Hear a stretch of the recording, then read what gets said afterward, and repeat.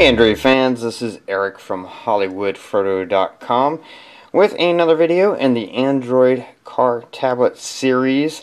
Today I'm going to be talking to you about the app Overlays, which is an awesome app to really help you get more functionality out of your Android tablet, especially a tablet that you're setting up to be used as a car tablet. And I'm going to show you why right now. As you see, I have my main car tablet home screen, and I have a Google Music widget right here because that's what I use the most is Google Music, but I do use a lot of other things. One of the things I use a lot is Audible because I like to listen to audiobooks while I'm driving.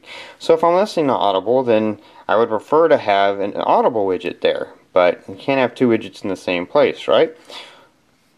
Or can you? Now you see I have the Audible widget.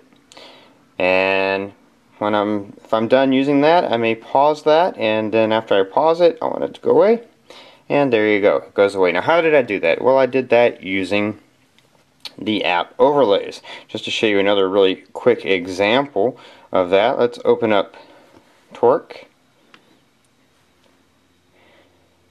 And so Torque is open right now, and if I wanted to control my music, I could tap right here and you'll see the controls show up right there. So those controls are there. I can use those to play or pause or skip my music, and those controls will go away after a second.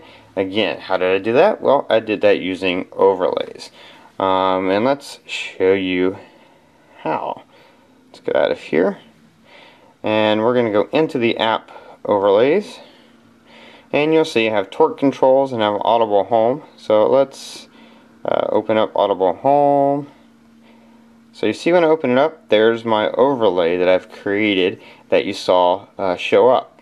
And it's basically what Overlays does. It allows you to overlay, like it says, a widget. Any widget that any of the apps you have installed, all those widgets are available to you, and so you can create an overlay with those widgets. And so I created that one. We're going to create another one right now just so I can show you how it works. We're going to click plus, and we're going to call this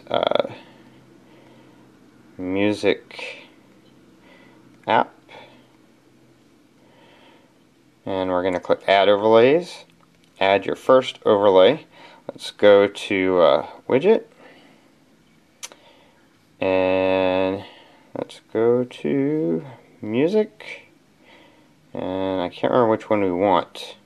I think the first one.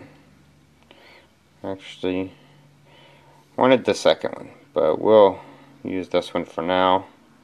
We can always change it later. You can move it wherever you want it.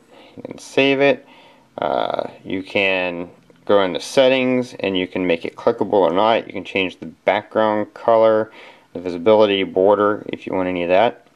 And so I'm going to leave it like that. We're going to click save.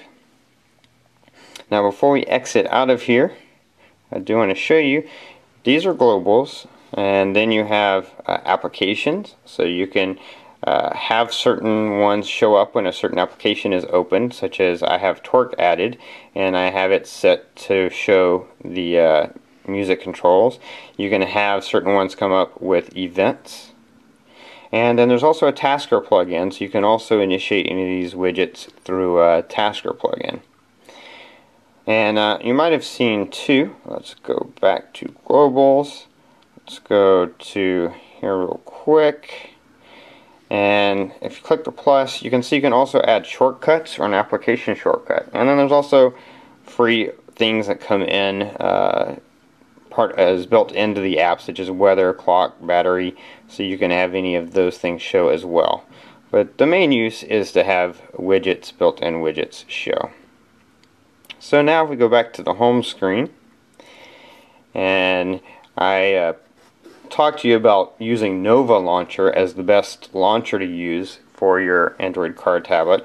So now using Nova Launcher, if I long press on this and select Edit, I can select a swipe action. So if I click here and go to Shortcuts, then Overlays has built-in shortcuts. So I choose Overlays, I choose the Music App one we just chose, and I choose Toggle. And so now you see that's the action. And so now, if I swipe from that, it toggles it. Now you might be saying, well, that looks retarded because it doesn't show everything it's supposed to show. Well, if you long press, then you can enable that in the settings of overlays. It allows you to set it up so that you can long press even when you're not in overlays. Anytime the widget shows up, you can long press it to edit it. So we long press it and then we edit it to exactly how we want it to be, and then click save. So now it's the right size. Now it covers up the Google Music widget that's on our home screen exactly as it should. And when we're done with this widget, you just toggle it off. So that's how overlays works. Just a really cool way to allow you to do that. Now the music controls that you saw, as are these down here, are through another app called Media Utilities. I'll be talking about that app in a future video. But as far as overlays goes, that's what you can do with it. It allows you to overlay widgets any way you want to. So for example, you see I have these widgets on my home screen here. These are part of my home screen, but if I wanted to, I could not have those on my home screen, and I could create an overlay that had those and only make those show up when I pressed a button to make them show up from overlays. So just a lot of cool possibilities and really awesome things you can do. Highly recommend overlays as part of your Android car tablet if that functionality looks like something that you would find useful. Anyway, that's going to be it for this video. Check out my channel for all kinds of other Android app videos, tasker tutorials, product reviews, all kinds of awesome things.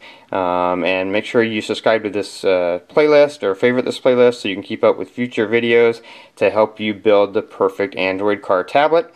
And that's going to be it until next time, so have fun with your Android infotainment system.